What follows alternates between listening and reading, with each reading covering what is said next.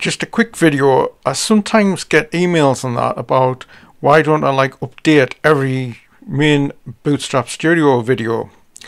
Well, this is basically the reason is because it takes a long time, and the other one is because about where the comments and which videos that's replied, and you know which ones people want to know about, and all these here.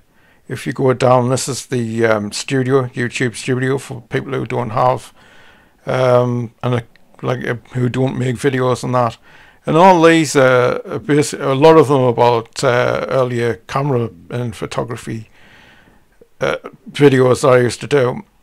And another one, building a menu in Bootstrap Studio. I think that was one of the very first ones. Again, shampoo video there. And web copying, that's an old program as well. And all these ones, again, another 420 to 800 lens, which is, I think it's the most popular video.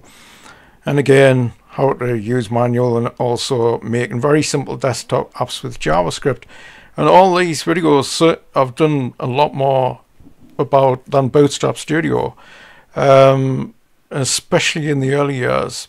So yeah, so that's basically why I don't update every Bootstrap Studio. One is people are still using earlier ones, and that's fine. Sometimes they may just don't have the money or whatever, but that's basically the reason why. So yeah.